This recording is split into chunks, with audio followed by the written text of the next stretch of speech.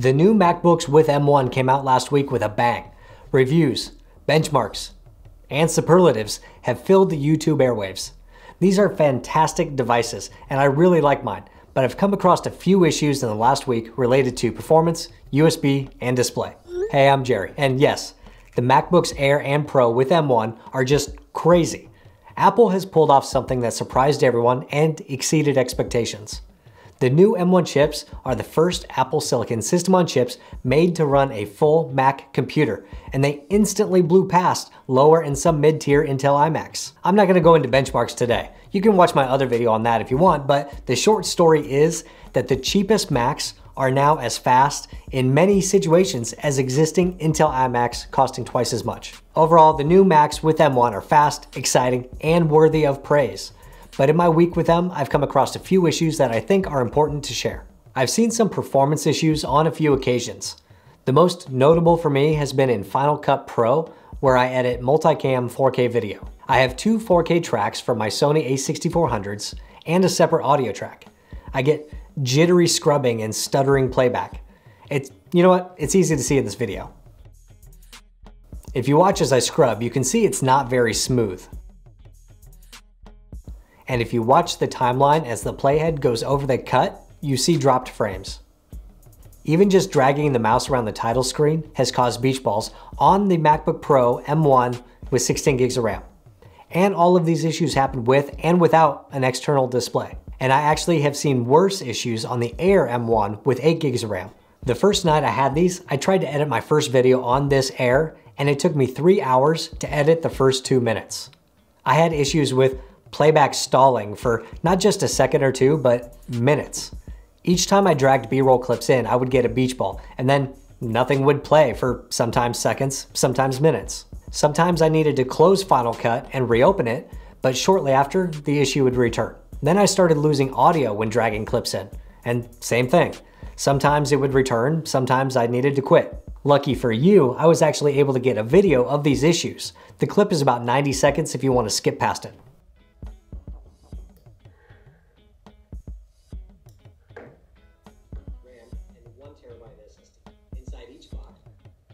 Stickers, charger, and a USB-C cable. Physically, the MacBook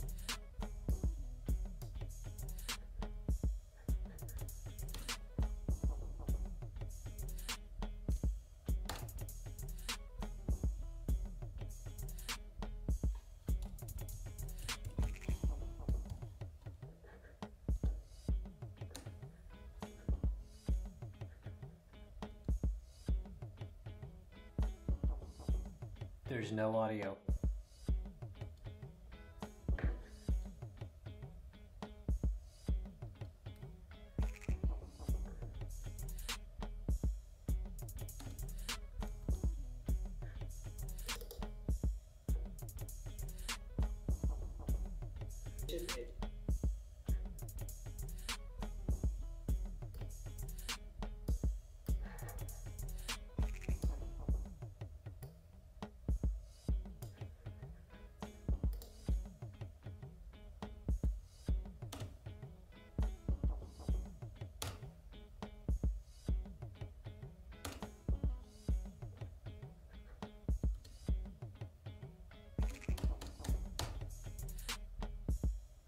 So that was really frustrating, and it was after midnight, so I was tired.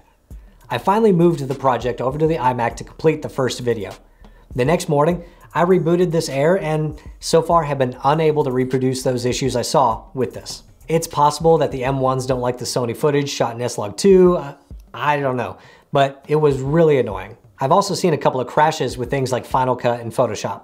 I'm not using the beta version of Photoshop, so I'm running version 22.0.1 under Rosetta 2 translation, and Photoshop has crashed at least 4 times on me when doing things like masking an object. I've needed to relearn the lessons of the late 90s and early 2000s to make sure I saved quick and often so I don't spend time on 3 masks and lose them on a crash. You know, hypothetically. These new Macs have 2 USB 4 ports with Thunderbolt. I'm not getting high speed out of these ports. I mean, it's not slow, but it's pretty far behind my iMac and slower than the early 2020 MacBook Air. This T7 drive is a USB-C 3.1 Gen 2 drive. capable of up to 10 gigabits per second. The 2020 iMac does the best with a Blackmagic read speed at 910 megabytes per second. The i3 Air from early 2020 gets 885 megabytes per second read, and the M1 MacBooks get around 780 megabytes per second. So there's definitely some kind of bottleneck somewhere inside the M1 MacBooks, and I assume the Mini as well. If you have a Mini and you're seeing these issues, let me know below. But this is not limited to just USB-C either, I don't think. I have a dock. I'm not gonna go into what brand today, but the dock has an Ethernet connection, and it was a bit sporadic when transferring files from these computers to my server. When copying the files from the M1s, the speed just kind of jumped all over the place compared to the i3 Air and the iMac, which had a very consistent copy speed. There could be a number of reasons for this because, networks and other computers and disks and whatever, but actually running iPerf showed a pretty consistent speed, so I don't know. And now, display issues. First, you probably know that Apple says that the M1 MacBooks are limited to one external display. That's not an issue for me and how I plan to use it, but it can be harder than you think to get 60 Hz on the external display. And if you don't know, that means that even moving cursors or windows around the display at 30 Hz, they're gonna look choppy and slow, so you really do want that 60 Hz. The only way I found to get 60 Hz on an external display is by using HDMI with either Apple's multi-port AV adapter or with that dock I have, which has a USB-C connection to the computer and HDMI to the monitor. So you may be thinking, yeah, well, that's good, that's all I need. Well, good for you, you can skip ahead. But if you have a fancy Thunderbolt monitor like this BenQ PD3220U, the M1 MacBooks will only display 30 Hz. And yes, I did try to manually set the refresh rate, but there was no option above 30 Hz when connected this way. This exact same issue also happens with DisplayPort connections through a dock. No 60 Hz options in display preferences. But guess what?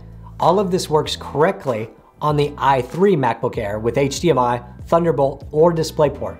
So there's no issue with the cable, dock, or monitor. For now, I can use an adapter with HDMI for desktop use, but I'm not able to use another dock that I really want to, and this definitely is, or it looks like, an M1 Mac issue. And here's the last issue I saw with the display. When connected via USB-C dock to my external display, and also using the built-in display, I left my desk for a while to go to lunch. When I came back, the MacBook display would not turn on. I disconnected and reconnected the dock, and the display just would not come back. You know what? Lucky for us, I took another video. So I left my MacBook Pro M1 for about an hour and went to lunch, and when I came back, I do not have anything on the MacBook screen. I was using dual displays with the MacBook and this external monitor, but now nothing. If I disconnect the cable, there's nothing coming back to the display. You can see that the computer's on, but I still get nothing. If I put the computer to sleep, give it a second to go to sleep.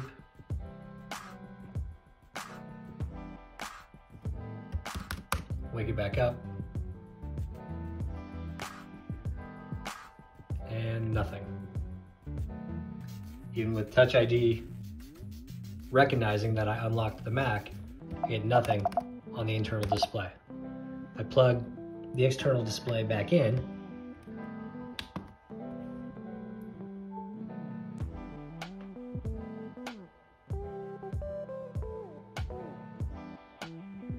eventually, there we go. Well, that's new. But it looks like the external display is back. Very strange. So, anyway, I guess maybe don't leave your MacBooks M1 unattended. I don't know. After that video, I just rebooted the laptop and everything was back to normal. So, after a week of using these new MacBooks with M1, I really like them, and I'm really excited to be using them. The allure of the performance, the newness, and the battery life that's just insane is too much to keep me from using it. But most people need to know and realize that these are brand new, first generation products, and it's going to take some time to find these bugs. If you're like me and you just want to live on the bleeding edge and test new things, then I absolutely recommend these. But be prepared for bugs in software and hardware that could bring what you're doing to a halt. If your life or job depends on stable software, then maybe just hold off for a couple of months or even until the next processors come out. Making YouTube videos is not my full-time job, and I can live with a few crashes a day. If it looks like I did something wrong here, or if there's something else I should be doing, let me know in the comments below. If you're ready to make the jump to a new MacBook Air or MacBook Pro with M1, and you're still trying to decide which one, check out this video over here. Hit the thumbs up button if you liked it, hit subscribe if you want, and I'll see you next time.